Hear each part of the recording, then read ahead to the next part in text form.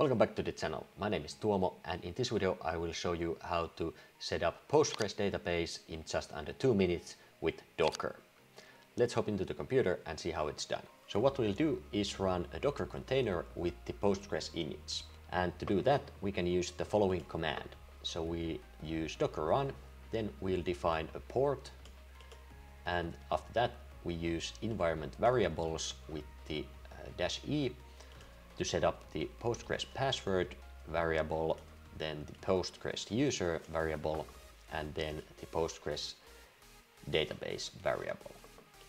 And finally, we define the image we want to run, which is the Postgres image. So let's run this.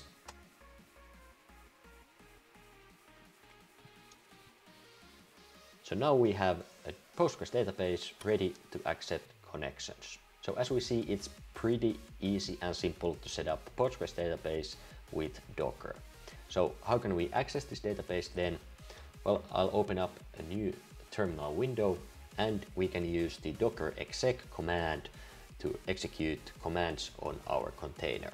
So first, let's get the ID of that container.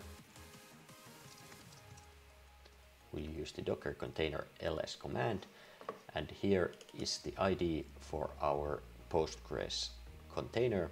Then we can use the docker exec command inside our container to run a terminal and access the database. So we use the IT parameter to launch a terminal inside our container, and this is the container ID that our Postgres database is running in. Then inside the container we use the psql to connect the database. And now let's run this.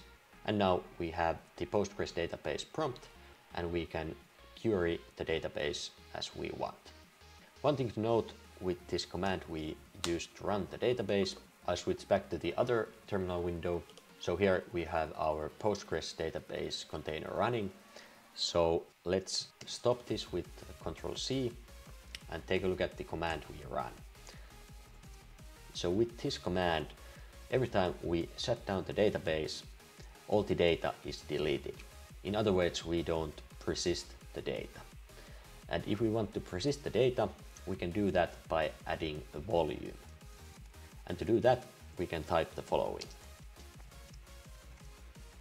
So with this command, we create a pgdata volume that will now persist all the data inside our database, even if we shut down the container.